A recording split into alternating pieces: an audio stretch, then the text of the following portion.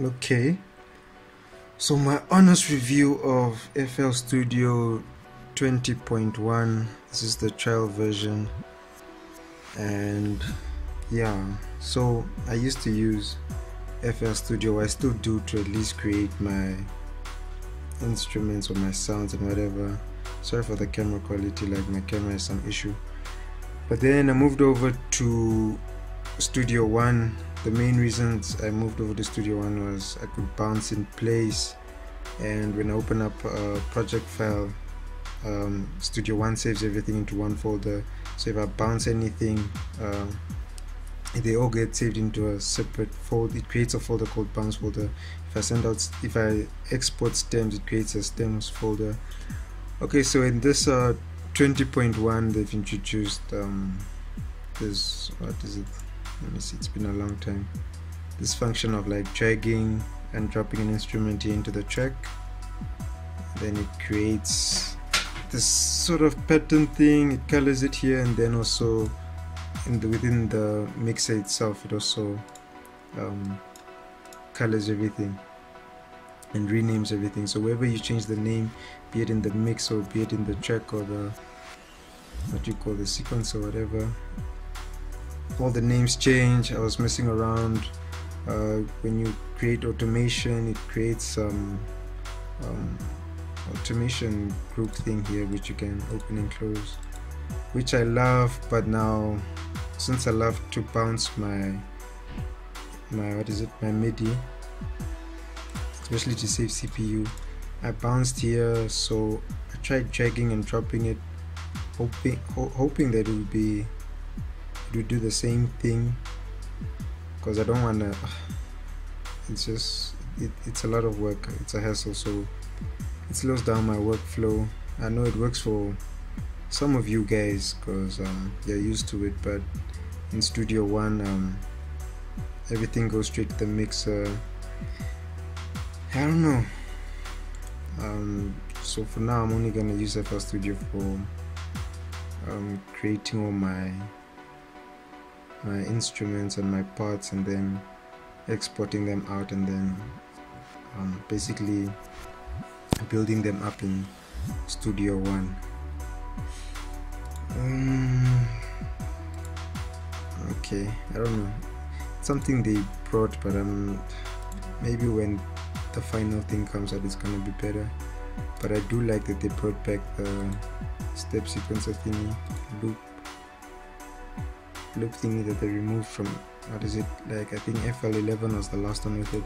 I don't even know why they removed it, seriously.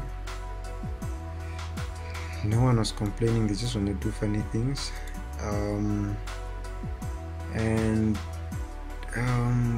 Something I really want them to do is introduce like proper thumbnails like in Studio One. So the VSTs, just so the thumbnails show properly within your search browser, so they're easier to find, because I have a lot of VSTs and a lot of effects, so it's a bit of a hassle like looking for the names. Wow, when you can just see the picture, it's more visual and you can just select it and drag it in.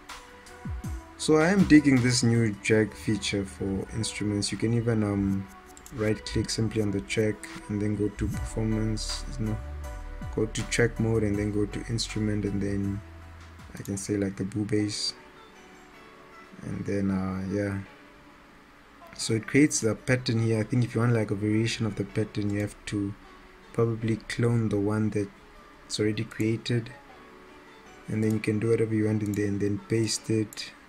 But yeah, my main complaint, I just want, at least when you drag this, it does the same thing, creates a mixer track automatically. Wherever I change the color, everything is changed. The same thing here. If I want to automate anything here, it should also just like create the same subgroup thing here for automation and whatnot. That would be dope. And then also one thing that nags me, I'm a person who mix a lot. I mix a lot with dB meters. So okay, fine, we have this main one here, but it would be also cool if you could see at least like the numbers, like 0 going down to negative what, on each individual track, and so it just helps you eyeball everything instead of now when you want to actually see what it's hitting you have to manually click. Those are just the small annoying things about FL Studio. And then also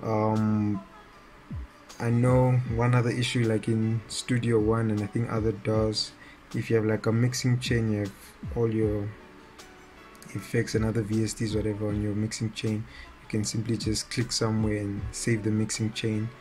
While in FL Studio you can also do that. I think you click here and then you'd go to where is it, I think your file, and then save mixer track state as, and then it would save it somewhere. And then but the problem is whenever you drag it, or like let's say I have two heads, right, and they're both named different, and I want to bring that mixing chain in, it's once I bring it in, it's gonna name this whole track to whatever I saved it as.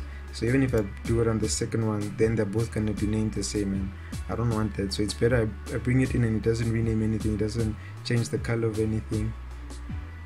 Yeah, but I do miss using FL Studio, but I'm forced to use Studio One right now because of more because it's more organized, especially with my project files, and also CPU. So I know you can also bounce tracks here and whatever, but the flexibility with working with audio here, it's